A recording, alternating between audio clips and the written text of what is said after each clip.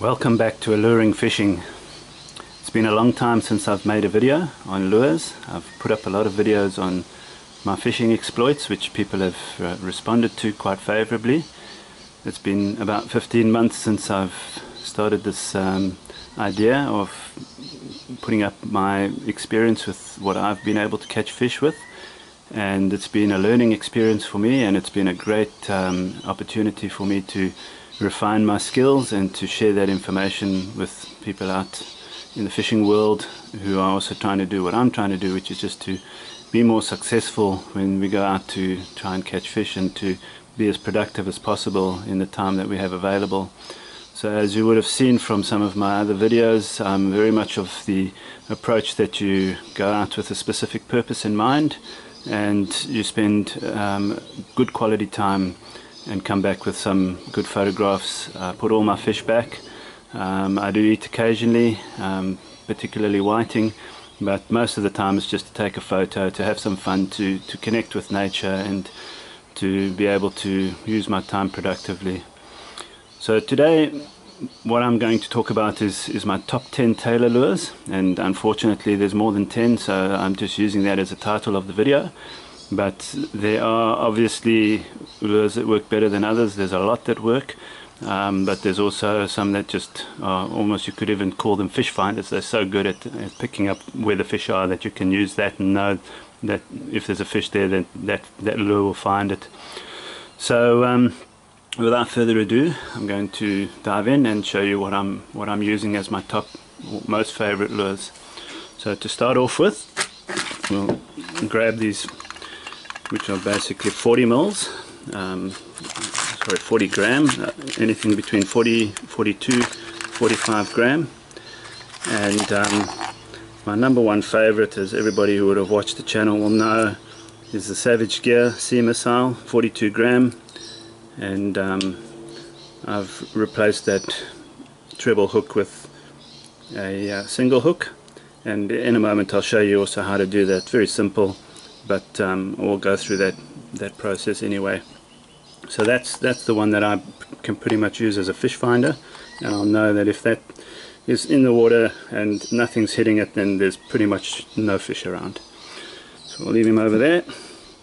Next favorite in daytime hours is the Spaniard, and this is rated as a 40 gram lure, but we've all seen the videos on YouTube that proves that it's a 30 gram lure. So the disadvantage there is it doesn't cast as far. It's not 40 grams, but it still catches fish. And quite honestly, the black and the blue, they tend to work equally well. I like them both, and you'll probably get mixed results, and either of them will produce fish. So we'll stick those ones over there. The next two favorites in that 40 to 47, I think these are 45 gram, is the Iron Candy Cooters. That's the silver flash color, and these come standard with a single hook, and you don't have to do anything. The hook quality on these is okay, it's not too bad, but when they go, I'll replace them with a Mustad or a BKK, and I'll show you that now as well, because there's some interesting stuff that I discovered about BKK hooks. So the other amazing color is the Glow in the Iron Candy Cooter, and that is a 45 gram lure. Does really well on dusk and dawn. So we'll put these ones aside, and I'll show you the smaller ones as well.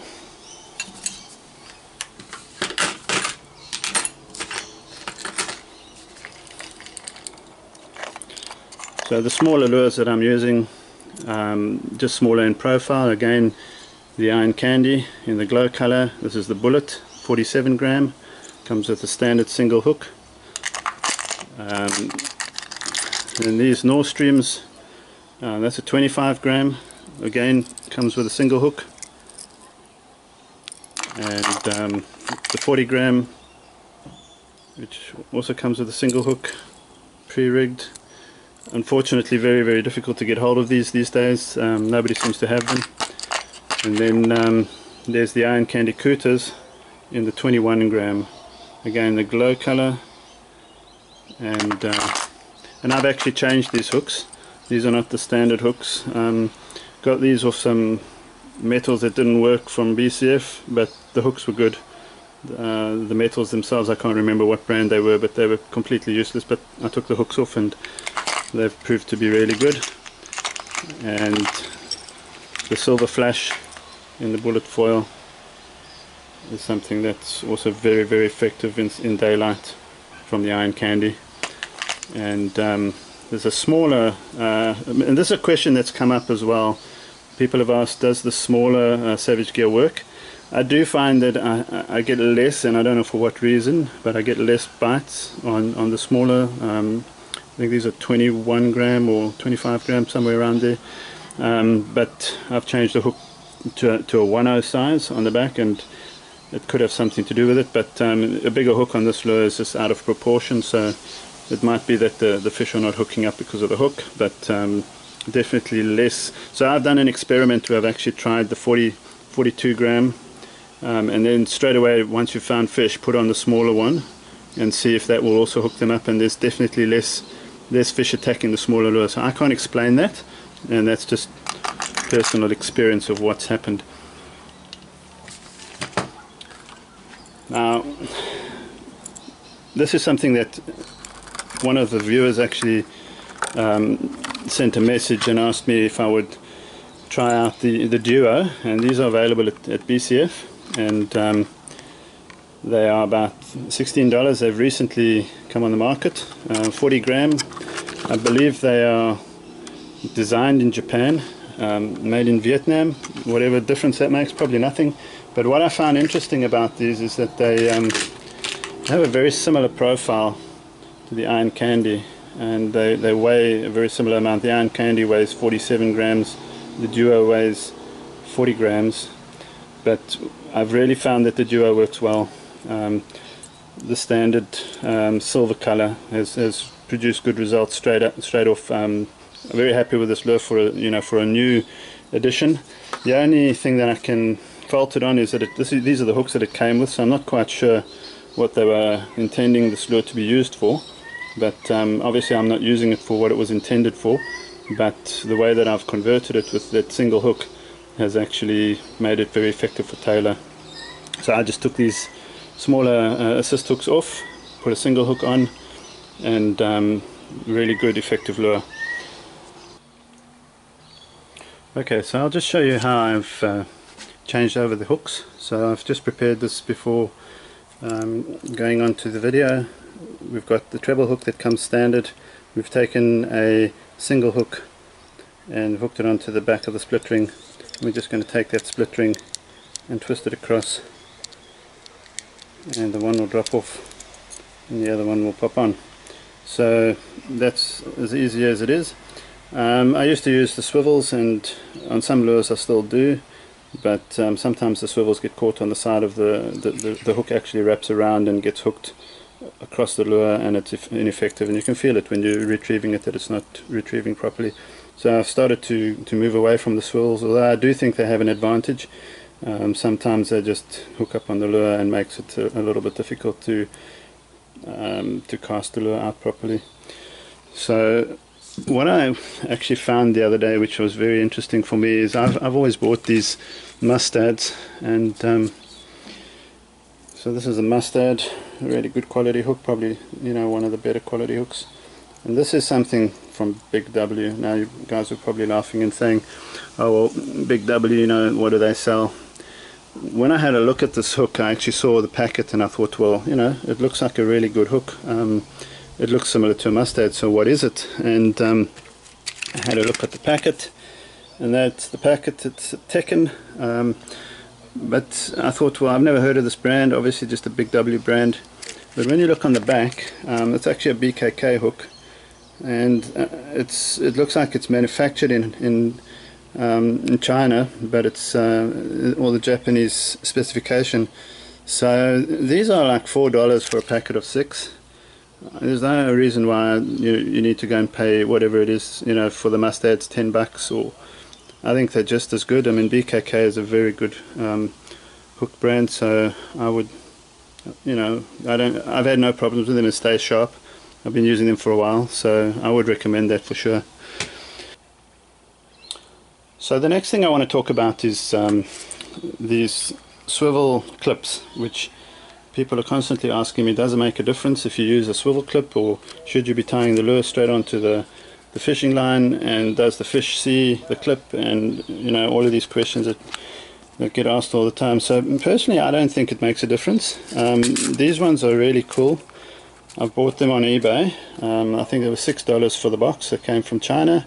Maybe 2 weeks to get here. They're stainless steel, and they've got a whole range of sizes. I tend to use the smaller sizes because they're quite highly rated in terms of strength. Yeah, so I'm quite happy with these, and I don't honestly believe that the fish can see them. I think if a fish like a tailor has made a commitment to eat something, they're not going to study it and see, well, does it have a clip on the front, and is it going to, you know, I don't think it makes a difference. It's really academic. The clip itself has a swivel on it, which I think is really cool. It takes out that line twist problem.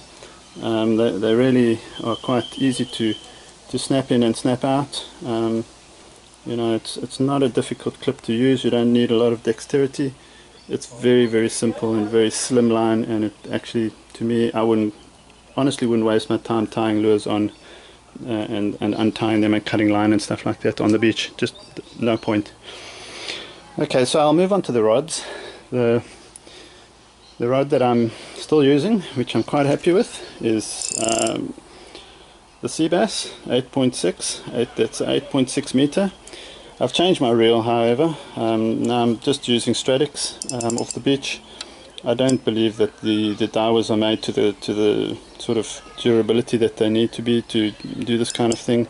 The problem that I had with the Daiwas was these roller bearings constantly seized up, literally within weeks of using them, you know, in the surf, and it was just very, very frustrating to constantly have to change those things. And you get no warranty from Daiwa, and you really get no interest from them either. Some of the reels that I sent in there to have them replaced, they got the reels back and they'd been damaged, they'd been dropped, they'd been, you know, just not looked after. So I'm quite happy to promote a Shimano product because it works well for me, and I'm quite happy that, you know, it's a good quality product. There's my clip on the end. That's exactly the one that I showed a few minutes ago, and the knot that we're using, a lot of people have asked about this, and I still maintain that this is probably the best knot that you should be using, the FG knot, and I don't find anything better than that. It's difficult to tie, but it certainly is something that is very, very strong. So learn to tie it. There's obviously lots of videos on YouTube that shows people how to do it, so I'm not going to go into that. And the other rod, much the same, just a bit bigger.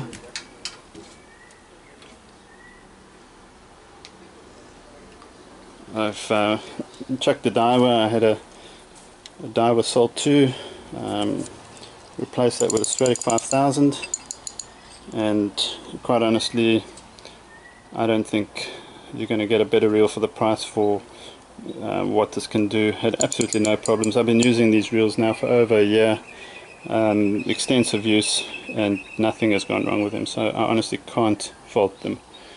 This is the 10'6" Seabass, and available from BCF for anything between $180 to $200. The last stuff that I want to touch on, I didn't talk about these before. These are the GT ice creams. These are very, very effective for tailor when the conditions are flat, meaning that there's no wind, the surface of the water is quite flat. This works like a popper, but it's not anywhere near the effort of a popper, so it casts really, really far. It comes standard with this setup with the swivel and the single hook. And there's a squid color, that's the squid one. Then there's a glow color which charges up with the UV light. This looks a bit like a squid, so I'm not sure what the tailor think it is, but they really go for it when it's sitting on top of the water. And you can let these sink as well, so you can fish the whole water column. And this green is a perfect color to just create a shadow on top of the water. So the idea with these is you cast them out really far on flat water when there's no wind, and you retrieve them at a leisurely pace, which makes them skip across the top of the water. And as they do that, they have a naturally erratic movement, which causes them to dart from side to side, and they're very effective on tailor. If there's no waves, if there's just nothing going on and you want to create some kind of a disturbance on the surface, they make a nice splashing sound, and far more easy to work this than a popper. Much less effort required, because you actually just reel it in and it darts around and splashes and pops all by itself. Last thing people have asked about, what leader do I use? So sometimes I'll use plain mono, sometimes I'll use fluoro. This is just what I have at the moment. I don't believe with tailor it makes a huge difference. I think with whiting and stuff it makes a difference, but if we're talking about a strong leader that's going to, you know, take a lot of teeth biting and stuff like that, I've been very successful with this, and this, I mean, this roll has lasted me a long time anyway. But that's the leader that I use, 20 pound for tailor. I tried Black Magic as the first, you know, brand, and it's never let me down, so I'm quite happy with that. So there we go. I think just an update, you know, on the stuff that I've done before, and to answer some of the questions that people have asked, you know, specifically about these clips and whether we should be using clips or if it's more effective to tie the lure on. I don't think it is. I think we just use a clip and make things quick and easy. Yeah, the Duo, great lure, easy, available from BCF. All in all, give us your comments. Thanks very much for watching. Hopefully this helps you, and see you next time. Cheers.